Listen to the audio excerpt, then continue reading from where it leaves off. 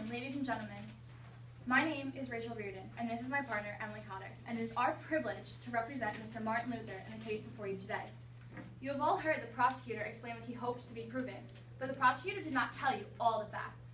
The prosecutor has identified my client as a heretic, which is a person believing or practicing heresy, the willful and persistent rejection of any article of faith by a baptized member of the church.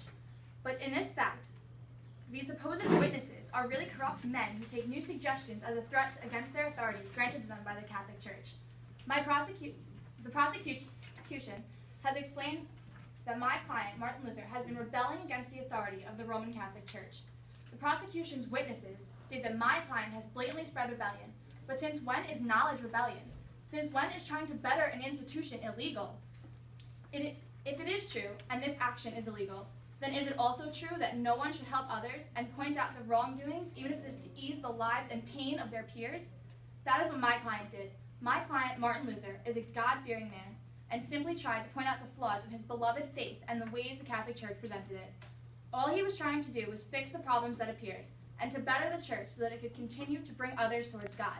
My client's 95 theses have spread the wrongdoings of the church and the current problems that reside in it, such as nepotism, the giving of church positions to family members who have no training, the simony, the sale of church positions, the sale of indulgences, and these are all outlined in his 95 theses. In this day and age, we are in the middle of a golden age. Knowledge is what makes us strong.